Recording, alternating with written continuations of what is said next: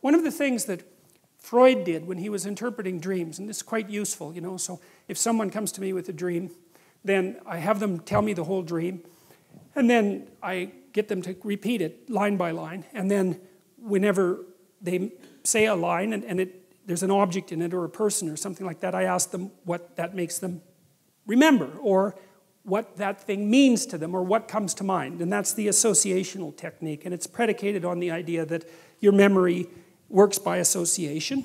And you know that if you're daydreaming, you know, you go from one thing to another like a conversation does, and that you can take an idea that's at the center of a web of associations, and by tracking the associations, you can kind of zero in on what the idea might mean. And then Jung expanded that by trying to, he called it to amplify the dream by thinking about narrative or literary or mythological similarities that might be associated with the narrative structure of the dream.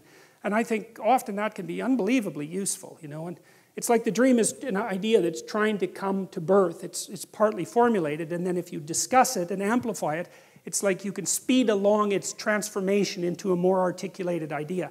And the dream is also something that, because your brain, your mind is trying to, with one foot in the unknown, it's trying to formulate what's out there in the unknown and to make it concrete. But it doesn't do that in one fell swoop. It doesn't just take potential and turn it into articulated ideas. It has to dream up what's out there first, projects its imagination out there to get a handle on what it might be. And then that's presented in the dream, and if you analyze the dream, you can make it more articulate.